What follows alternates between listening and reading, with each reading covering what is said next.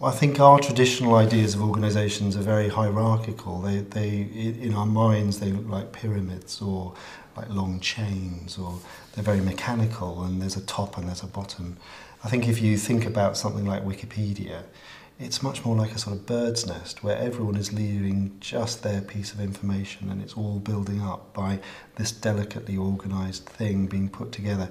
It's much more like a kind of community which needs to be governed in a kind of equitable and fair and legitimate way than a hierarchy.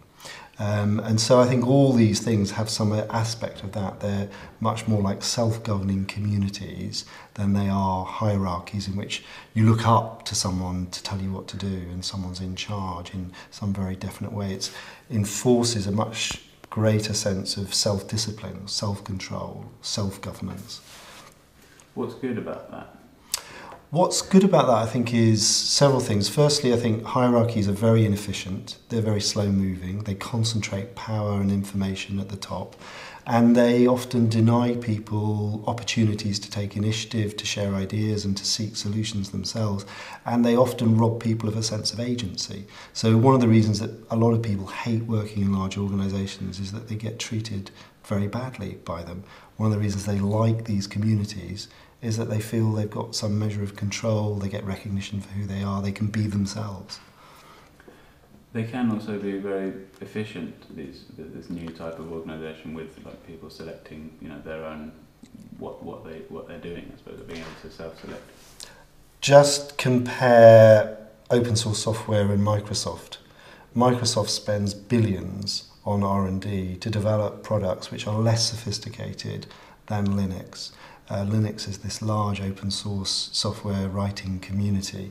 Linux doesn't have a head office. It doesn't have any corporate jets. It doesn't have any away days. It doesn't have any human resources department. It has none of the stuff that large organisations have, and yet it manages to produce something which is reliable and is used by governments all over the world. So in this self-organising model, it can be very low cost and very efficient compared with top-down bureaucratic hierarchy.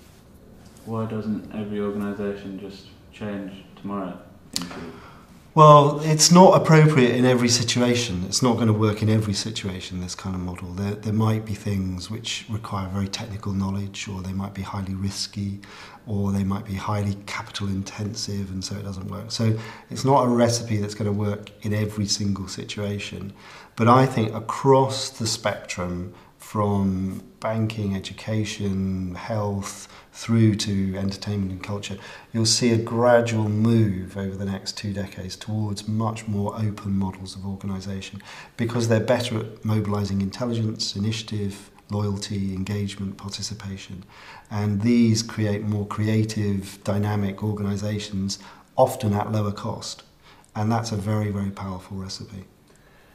I mean, there should be a huge opportunity to use all this stuff, all the web, for public and social good, to allow people to collaborate in new ways to solve problems, whether it's to learn in different ways from people, or to provide health advice and support, or network together people for social care, or use resources more efficiently to reduce their environmental impact.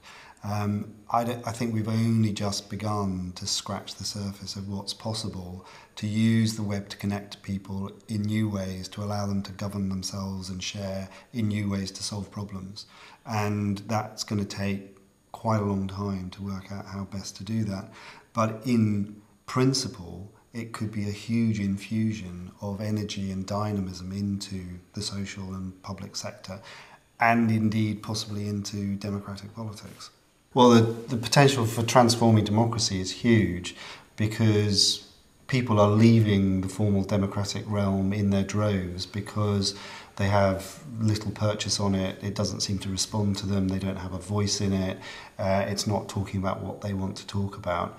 In contrast, the web allows people to have conversations with other people, to voice their views, to meet, to share, and to mobilise. And so all around the world you see now new forms of political mobilisation, whether they're very, very local campaigns about traffic or noise, to global campaigns about the environment and poverty. enabled and organised by the web. So the web is a really powerful tool for mobilising people around things that they share and they care about. And that should have, and does seem to have, the effect of energising, re-energising democracy. And of course, in the developing world and in authoritarian regimes, the web is the only place where democratic debate takes place. So the big contests about democracy in China, in Vietnam, in Burma, the web is the place where democratic debate is taking place. It is the best hope for promoting democracy in many of these places.